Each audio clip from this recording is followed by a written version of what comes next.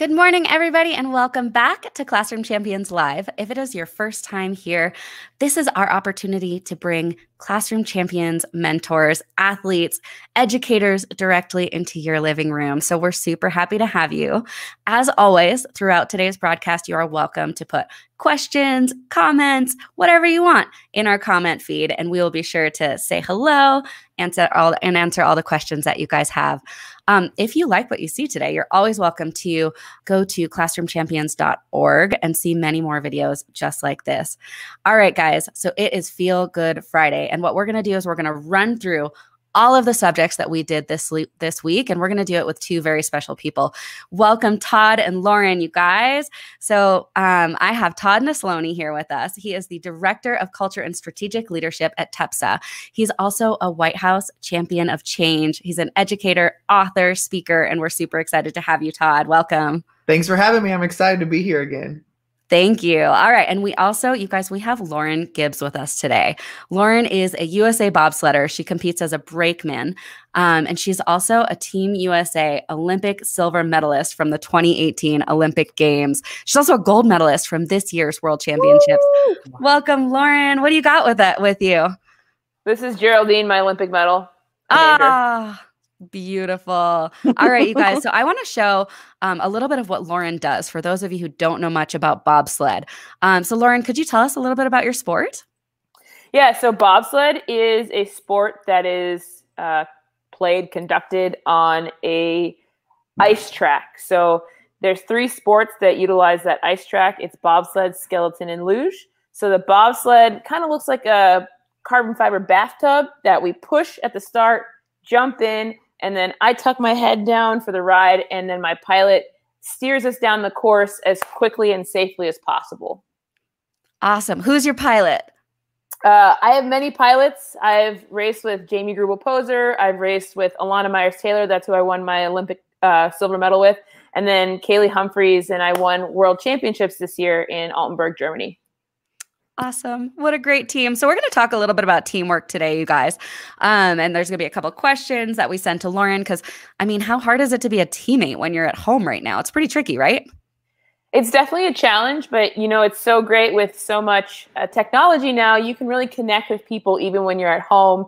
So we do a lot of calls like this. Some of my college friends and I are having a Zoom meeting tonight. My teammates and I did a TikTok Don't Rush challenge. We're all in our 30s, so we tried to be cool, guys. But I think it was fun. So you can check it out on TikTok or my Instagram. It's up there too. So yeah, it's definitely different to connect, but it's possible. It just takes a little bit of effort. So yes, it's been fun. It's been a little different.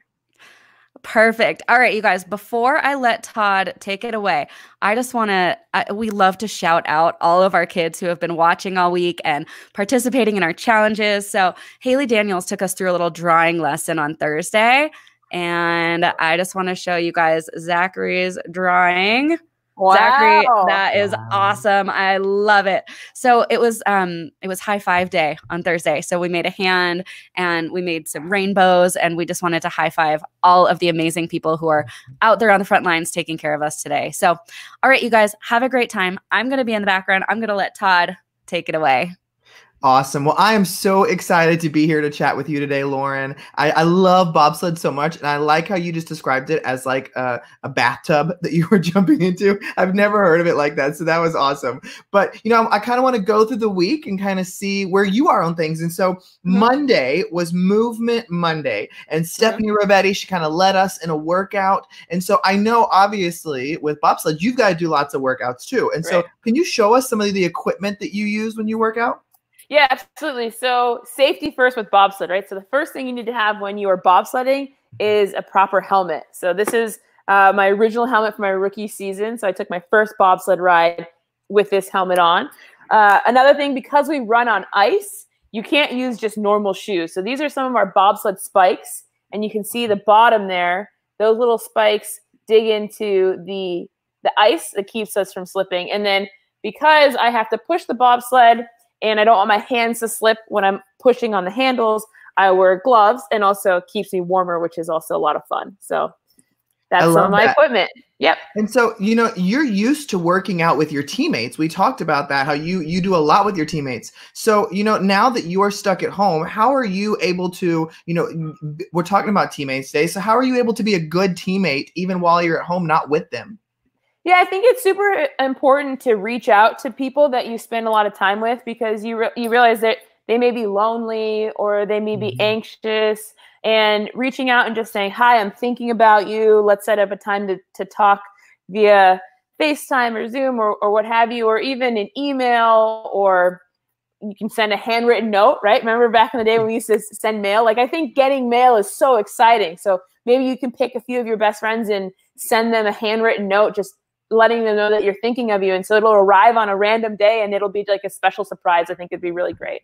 I love those ideas. And, I know you're continuing to work out. Have you ever done, while you've been quarantined, have you ever done any kind of workouts with your teammates virtually? Not yet, because I'm in the pre-phase of my workouts. So I'm doing a lot of prehab and stretching, which when you're at home a lot and you're not able to move as much, stretching is really important because it keeps your muscles long and elastic and keeps you from getting injured. So everybody should take some time to meditate or stretch throughout the day for sure. I love that. Well, if you were not doing bobsled, Lauren, what sport do you think you'd be playing? Hands down, my favorite sport is figure skating. I love that. I'm a little tall, though. So have you done figure skating at all? Absolutely. As a kid, I took figure skating lessons. So I know how to figure skate. Well, I know how to not fall on the ice, basically. Yeah. Well, you're already way ahead of me, because I can rollerblade, but skating on the ice, it doesn't do as good for me. It's like same, but different. That's right. That's right. Yeah. And so, Tuesdays we did Ask, Listen, and Learn. And so it was for Alcohol Responsibility Month. Steve, Markeith, Sam, Aaron, they all played categories with us. So what is your favorite word game? My favorite word game, Words with Friends. I love Words with Friends. Yeah. I love it. Helps me. I love it because, you're competing, but it's a team, and also you're working on your vocabulary, which is really important. Yeah. So I love expanding my vocabulary and learning new things, and Words with Friends is a great way to do that. So do you ever play any games with your family, or whenever you're with your teammates, do y'all ever play any games? Yeah. With my parents, I play hide the Oreo cookies because I'm trying to get them to eat healthier. Because it's really important not to just be eating when you're bored. So you want to make sure you have enough leafy greens, vegetables. Hydration is really key. So that's what I play. I play hide the Oreos for my parents. And then we had this fun chair challenge with my teammates where you put a chair on the ground, you put your head against the wall and try and pick it up. And for some reason, I guess more women can do it than men. So we were trying to see which men could do it. A few of my teammates could do it. It was a lot of fun. Well, I see that Lori has a question on here as well. She said, we've got all this time to read now. Can you remember one of your favorite books whenever you were in junior high or high school? Junior high or high school, I would say Lord of the Flies was one of my favorite books. When I was younger and a kid, the Berenstein Bears series was my favorite. I loved Amelia Bedelia. In high school, I loved The Giver. I really liked that book. It was an intense book. Both of those books were a little intense, but I really enjoyed those. We're about the same age, and so as you're listing these, I'm like, yes, I remember that one. I was the same with that. And it's funny you mentioned The Giver, because one of my friends just read it for the first time this week, and I'm like, that's one of my all-time favorite books. It's heavy, but it's such an interesting book. Yeah, I love the perspective of it. Yeah.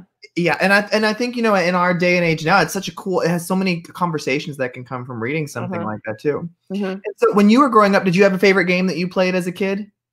I loved playing Clue as a kid. That was my favorite game. And I love Phase 10. I still play that as an adult. Though it gets heated in my family. My sister-in-law hates to lose. And so I usually end up winning and she gets mad. Yeah, Phase 10 and Skip Bow are two games that we play a lot. Where our family's like yours. We're a little competitive. A little bit. Just a skosh. Well, this Wednesday was Wisdom Wednesday, and Queen and Will showed us some movement in the morning. They played charades with us. We talked about setting goals. And so what was one of your goals when you were a kid? When I was a kid, my goal was to go to college. I wanted to go to college and play volleyball in college. And so I was fortunate enough to go to Brown University and played all 4 years of varsity college volleyball and was the team captain my senior year. So that was my big goal, was to play sports in college. I love that. Do you play any volleyball now at all? Do you ever get any free time to do that? I do every now and then, but I can't play volleyball without being overly competitive. And so I usually end up hurting myself. So not during bobsled season. Yeah. I see that Heather Williams is on here saying they love Heather, you love Phase 10. Yes. There we go. And Lori mentioned, and I don't know if you know this too, did you know The Giver is actually a series? And that there's 3 other books. And so, you know, The Giver kind of ends really abruptly. And so there's actually some more books where you can follow along in the series. Man, learning something new every day. Thank you, Lori. I'm going to have to check that out during quarantine time. So, you know, your team obviously would set goals as well. Do you have a team goal? Yes. To win an Olympic gold medal at the 2022 Olympic Games. Somehow I knew that was probably what the goal was going to be. I mean, why not, right? Reach for the stars. So how do you guys work together to kind of reach that goal? Yeah, I think one of the things that we do is we communicate a lot. And that's a big part of teamwork, is communication, because we all need to make sure that we're doing the things that we need to do to be at our best, to support each other. Because if I'm not at my best and my pilot's at her best, then I'm doing our team a disservice. So it's just holding each other accountable, communication, and making sure teamwork means being prepared for competition day. Yeah. And, you know, I think that's great advice for anybody listening, is just that importance of communication, because the more we communicate, the less misunderstandings there are and the better we can all work together. Yeah, absolutely. And so, you know, outside of the gold medal, do you have a big upcoming goal that you've set for yourself? Yeah, just to continue to be a kind and patient person, especially in a time where, you know, there's a lot of unknowns and craziness. Like, kindness is free, a smile is free, and those things are also contagious. So, you know, to spread kindness and patience and empathy. I love that. I think that's a beautiful goal. And I love that that's the one that you've set for yourself. Well, you know, on Thursday, we did Creative Kids Thursday, and Haley taught us how to draw and paint for High Five Day. We did a game of Pictionary. And so lots of teams do high fives as a way to celebrate. What do you and your teammates do to congratulate and celebrate each other?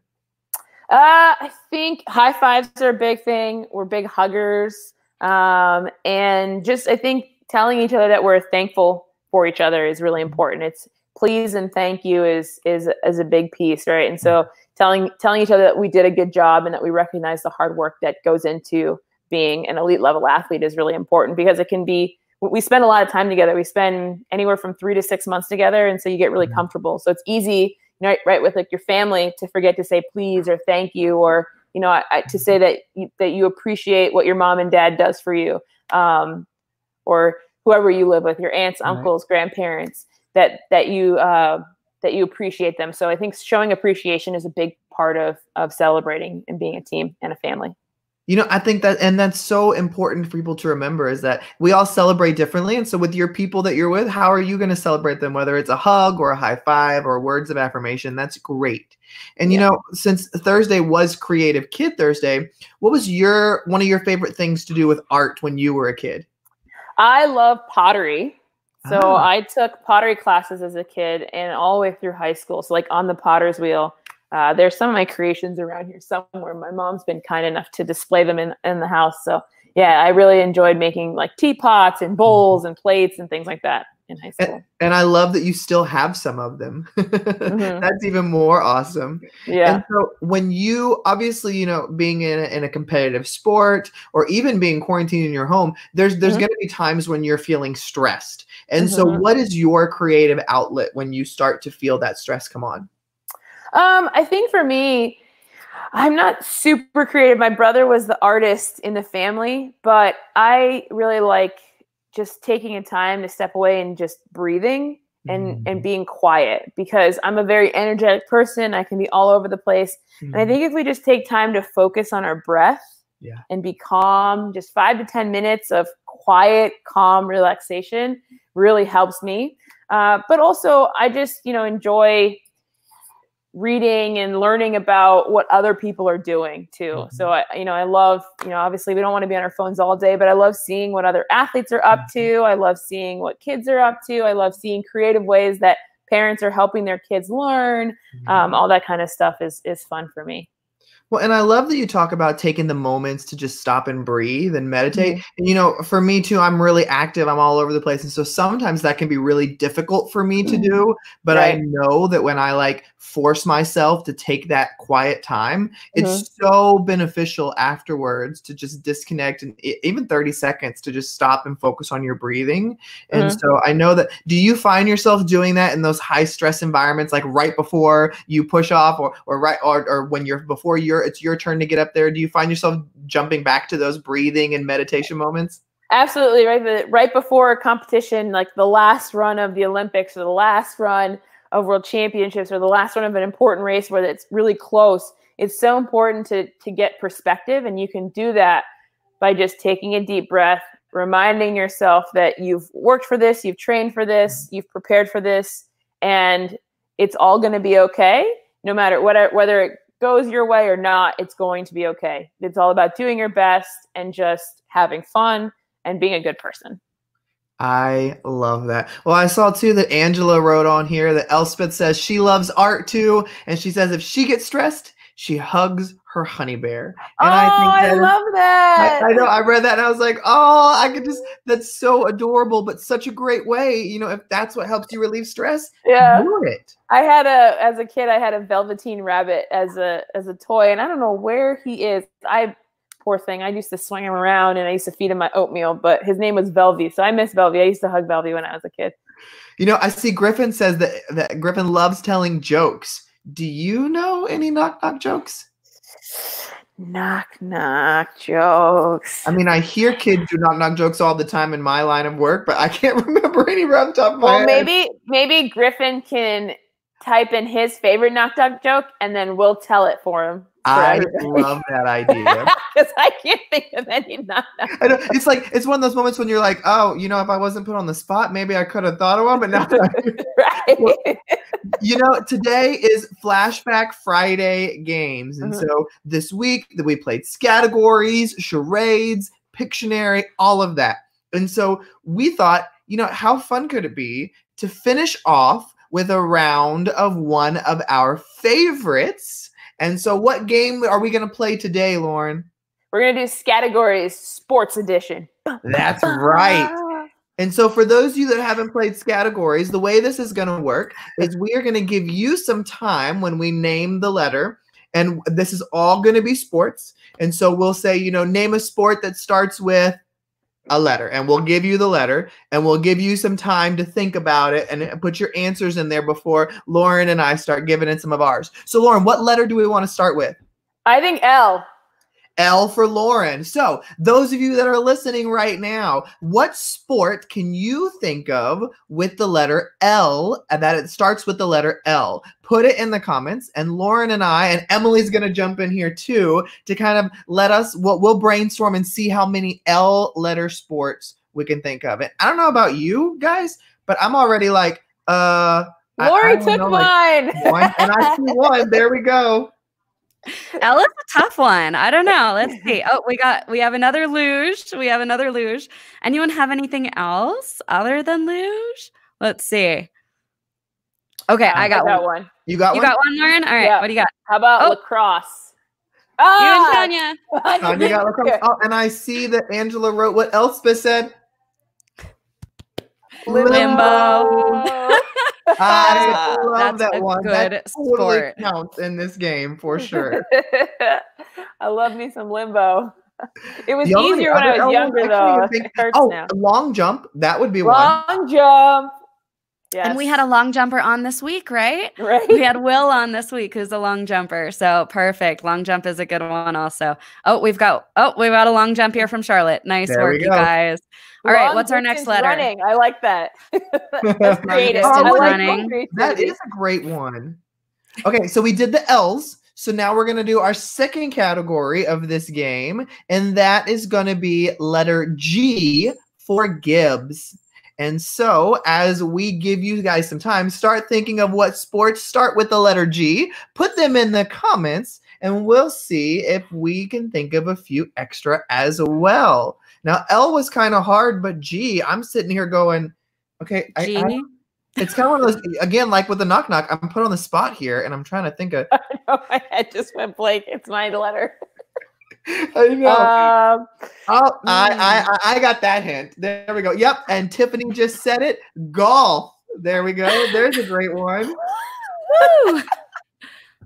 Oh, we've got And another Olivia golf. said golf. Ask, listen, learn said golf. Are there any We must others? have another one than golf, right? Go-karting. But That'll not a count. sport. Go-karting. Yeah, go-karting. Kind of a cool that would be sport. if they had go-karting in the Olympics. Goal ball. Uh-huh. Goal ball. Yeah. Oh, I'm with Charlotte. Go-karting. Yep, go-karting.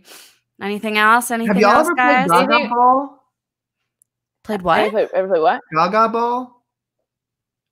That's I a don't know game what that is. we have played at several schools that I've been at, where it's like this little octagon pit that you get in, and y'all are hitting a ball to try to keep it going.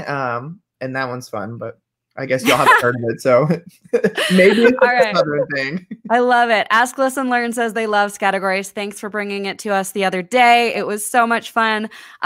Should we do one last letter? Let's do one last letter before we go. Yeah, let's do E for Emily. Okay, E Let's for Emily. start with the letter E, and I probably picked another letter that is going to be really difficult. Okay, so Will did this in charades for us the other day. Let's see if anyone can get it. Equestrian. There we go. Yeah. I was going to say elliptical. That's not a sport. Equestrian. Oh, we've got some more G's coming in. Giant slalom is a good Gymnastics. How do we not think of one. gymnastics? Gymnastics.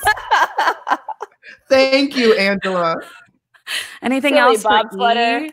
Anyone else for E? Also, I need to know the end of Griffin's knock knock joke. He said knock knock. So who's there? So Griffin, you got to type in the rest of it. E-bike. We got an e-bike from E-bike. Charlotte. That's very good. All right, we'll let one or two more come in, and then I think we got to sign off for the day. You guys, thank you so much for your time today. We love Feel Good Friday. It is such a blast. We appreciate you guys. Everybody at home, thank you for watching, and you can always see more videos like this at classroomchampions.org. Lauren, what do you got? Be bold, be kind, but most importantly, be yourself. I love it. Perfect. Thank you guys so much. We'll see you next time. We'll see you on Monday for Movement Bye, Monday. everyone. And Griffin, Bye, type guys. your knock knock joke in the comments so I can read it later. I need a good one. Yes. Me too. All right. Thanks, guys. Bye. Thanks for having me.